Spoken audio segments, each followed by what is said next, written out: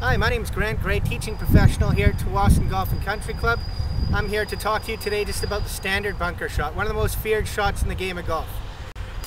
Most golfers, when hitting this bunker shot, tend to aim deadly straight at the target or even slightly right and drop the club straight into the ball, decelerating. That's actually completely opposite. We want to accelerate through the golf ball and aim open to the target or left. Now our feet are aiming left, but the club face is going to be open. Okay, so feet left, club face open.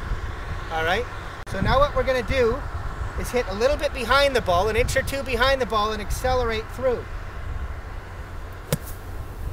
This allows the ball to pop straight up in the air and allow for better results. I'm Grant Gray, teaching golf professional at Tsawwassen Golf and Country Club. You can get more tips at bcgolfpages.com.